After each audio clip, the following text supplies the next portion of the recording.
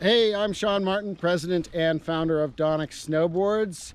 I'm here on the lift with Dave Redman again, and he's got another carving tip for us. So here he goes. A lot of times carving, we tend to, or just learning new skills, we tend to over control the board, over tense our bodies. And so we need to detach our processing brain from our physical moving things brain. So my tip for that is a little AC/DC for this morning because the sun's out. Is to listen to some music very softly and to chew some gum. What that'll do is detach your brain from what's going on just enough to let your body do what it needs to do for carving. This worked beautifully for when I was teaching people how to hover helicopters. Get their brain out of it a little bit, they quit over controlling, and they knew how to do it. So your bodies know how to do what we need to do to carve properly.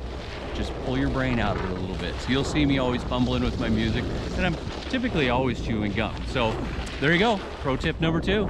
Thanks for being here, Sean. Awesome. That is a really cool tip I've never heard before.